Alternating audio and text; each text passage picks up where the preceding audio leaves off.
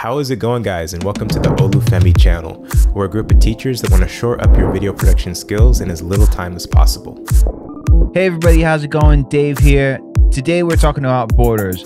I know borders should be the simplest thing in the world, but I've got two ways of making borders for your videos that are super quick, and I'll show you how to animate them as well and add like some textured backgrounds.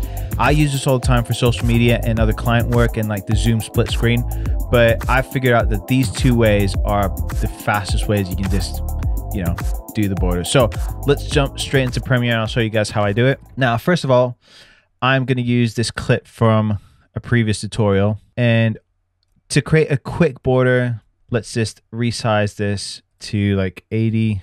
And then if I was to create a quick border for that, all you have to do is duplicate that track. So Option and then duplicate that.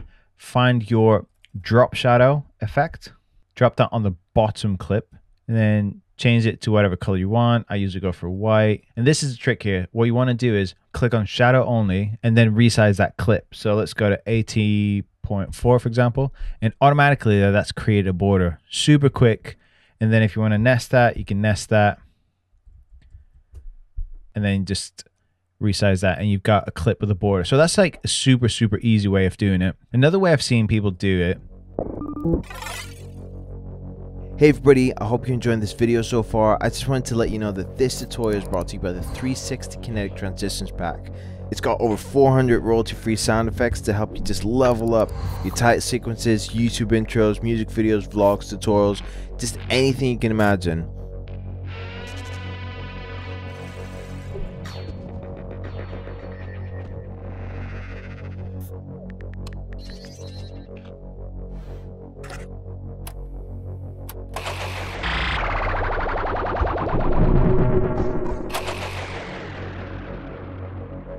Grab it today and get the Guitar Transition Pack worth $20 and the Olufemi Creative Pack worth $119 for free.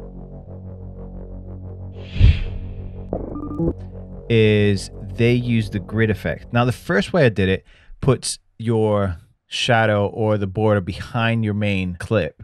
But this one right here, if we use the grid effect, puts your border in front of your clip. So I'll show you how to do that really quick. So we want it to be on width and heights, and then we want the width and the height. We want those to be exactly the size of your video. So if you don't know what size your video is, all you have to do is find it, reveal it in your project. And then if you scroll across, you'll see exactly the dimensions right there. So I'll pop those in. It's a 4K video, so I'll just pop those dimensions in there. And then what I need to do is make the border nothing, and then make it normal. I have to put these into 0. Okay, so that's on it. And then here you can adjust the thickness of the border. So say we want to add a texture on that background and just animate it a bit. What you want to do is duplicate that track, and on the top track, just turn the grid off, and then you want this to be on lighten. I'll show you why. Create a bit of space between those tracks because we're going to add some textures. So this is a texture I bought off the Ezra Cohen Chroma pack. Great pack. And this is what you get once you drop it in between. What you want to do is put that Chroma pack on multiply, and then you just resize it. So resizing it, make sure it's just on the edges.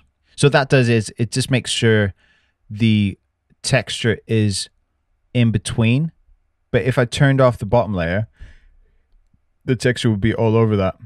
So that's a way I found I can animate stuff. So what I find with social media content, because most of it is spoken word, talking heads speaking to camera, what you want to do is just keep it a bit interesting. So what you can do on top of that is maybe add the crop effect. So I would add the crop on all of these really, and then start animating it. So I'll animate the top one first. So say I would like, let's add some keyframes, and then I'll go 10 frames. So I've just pressed the shift key and then the right arrow key twice, just so it moves me 10 frames, add some more keyframes. And here I'm going to resize this, say 25%. Yeah, that looks about right.